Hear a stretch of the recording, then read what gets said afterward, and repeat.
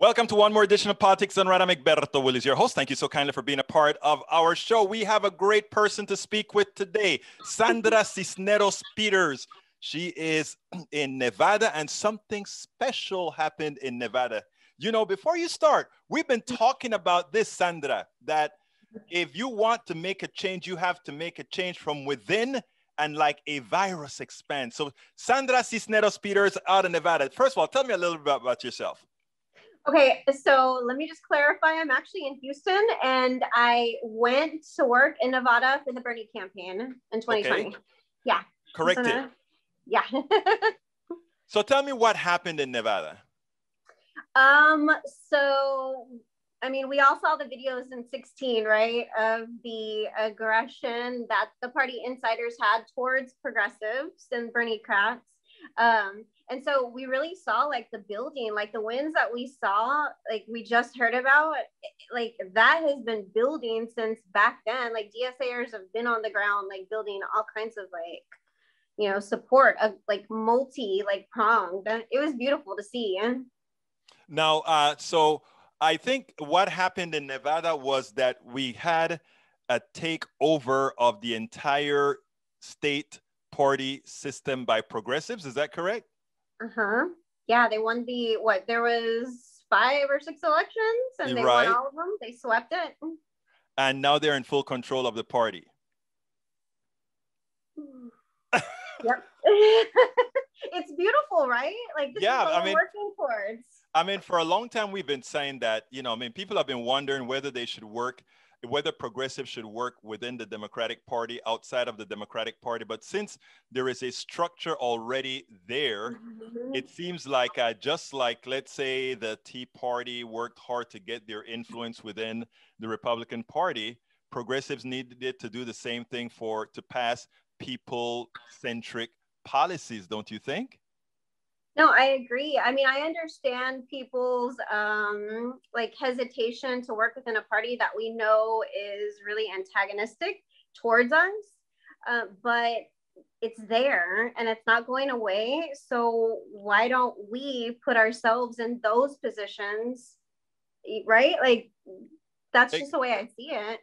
Oh, absolutely. So, and so when you went over there, I was in Nevada as well when Bernie won. I was a Bernie. I worked in the Spanish community, in the Latin community for Bernie out there for, I don't know, for probably 3-4 days when that big push was on, and we went to that bar and watched as the returns came in, and it was like a real progressive win by a landslide in a Western state. It was a blast. Were you there for that as well, or? Yeah. I was there. I believe I started like the beginning of February, up until like the wins. Yeah.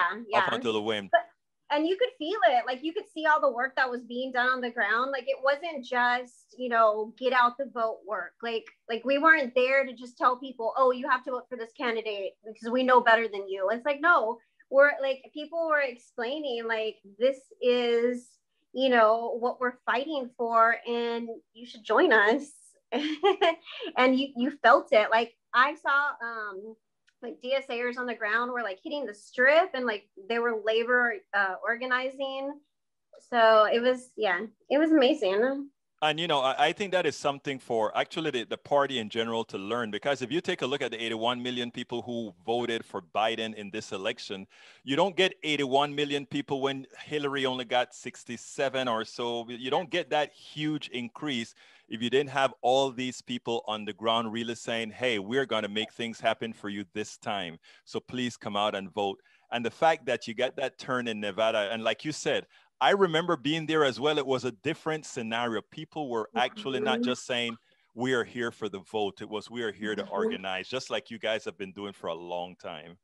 Yeah, I mean, I think that's where the power is built. Like we are so powerful when we get together, because we're all going through like some of the same types of struggles. So it's just about, you know, getting together and like pushing back.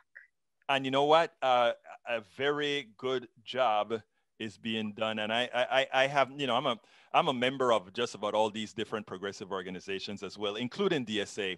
And I must say that what I saw here, even here in Houston, I saw DSA all over every neighborhood, whether it be Latino neighborhood, whether it, like I said, they were in the barrios, they were in the ghettos, they were in the Appalachian parts of Houston as well. So you know what I'm talking about. I mean, so it was great seeing performance, and I think Nevada should give every part of every party a pause, because that is what we call people power, not establishment power, but people power. Give me your final thoughts. That was just really good news. Waking up to read that, I wasn't surprised, because we know like all the work that they've been doing. So it's not a surprise that they're seeing these ones, but it was still, it makes your heart like grow bigger.